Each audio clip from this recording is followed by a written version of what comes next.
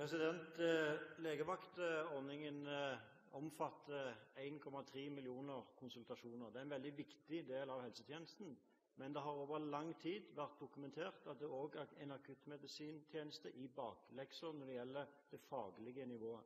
Dette er ikke nye opplysninger. Dette fikk Helsedepartementet vel dokumentert fra Kompetansesenteret i 2008.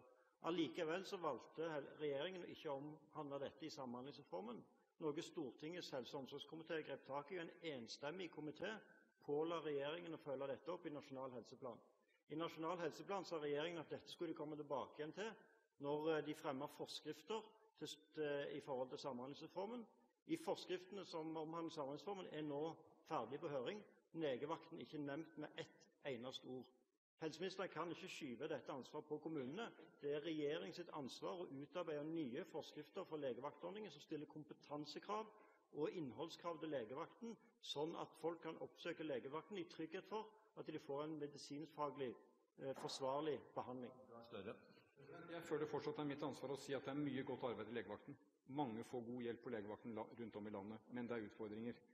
Og jeg kan understreke at vi kommer til å se på forskriften for kompetansekrav. Men la oss gå til kjernen av hva som er legevakttjenesten. Det er allmennlegene. Det er i stor grad fastlegene. Det at det blir flere fastleger, en større gruppe fastleger, det gir bedre grunnlag for å rekruttere til legevakten. Det at fastlegen holder mer åpent, at vi får åpning utover arbeidstid, det løser akuttmedisinske behov. Jeg mener det er viktig, også her, å se hen til kommunenes forskjeller. Jeg har kontrollert hos noen av de kommunene som TV-oppslagene har vist har hatt store problemer med legevakten, om også kommunene oppfatter det slik. Det er et blandet bilde.